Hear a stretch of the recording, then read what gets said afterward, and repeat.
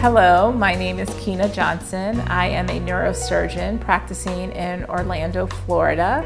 I specialize in both brain and spine surgery, and I also specialize in sacroiliac joint disorder and fusions. Some of the common causes that we see with SI joint dysfunction are automobile accidents, any type of trauma, slip and falls. Also with childbirth, actually with women, we do see it quite often. And the main thing is obviously being able to diagnose it and diagnose it properly. I do feel that patients who have been in car accidents, who do present with what appears to be nerve pain, have been misdiagnosed quite a bit, just because of lack of education about knowing what SI joint instability is, knowing how it presents, and the fact that this isn't something that we will typically see on radiographic imaging. If I suspect that someone has SI joint instability, the first thing that I would have them do is an SI joint injection.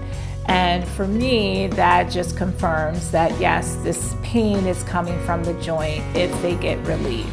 And that relief doesn't have to be a month or 2 months or 2 years. It can just be that day or a couple of hours. But any bit of relief lets me know it's actually coming from that joint. If it's less than 2 months that the pain comes back, that's when I say, okay, we need to go on to doing the SI joint fusion. An SI joint fusion takes about an hour. It's a very small incision. We insert at least 3 implants across the joint, and the patient wakes up, goes home. They are lightweight bearing for 3 weeks. And I would usually say at about the 6-week mark, the patient is walking and getting back to their regular activities. So for me, one of the reasons that I have specifically chosen to use the iFuse system is sort of twofold. One, obviously there's been trials and data that shows that patient outcomes have been very good.